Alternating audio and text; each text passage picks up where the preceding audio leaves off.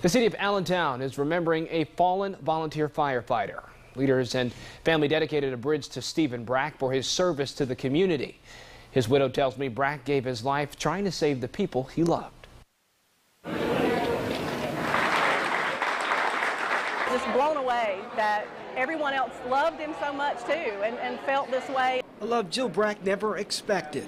Her late husband, Stephen, was a volunteer firefighter here in Allentown. He was in service of his community, and that was his greatest honor. Stephen Brack was also a newly sworn-in city councilman.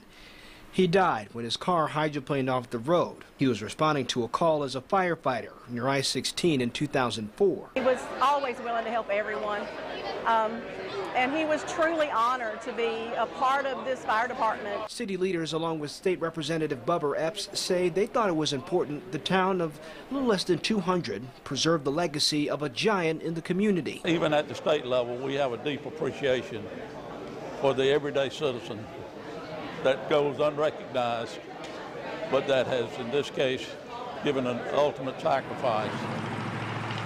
The state, along with GDOT, installed these signs honoring the 36-year-old Stephen. Jill says she'll be filled with emotion when she drives past the signs. It's maybe a little tear, but lots of pride, lots of joy. But she adds, it'll be a reminder of her husband's commitment to his city and love for being a public servant.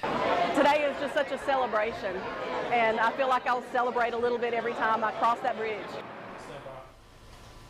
The signs are posted roughly a mile from where Brack's car swerved off the road at that bridge that lets on the I-16.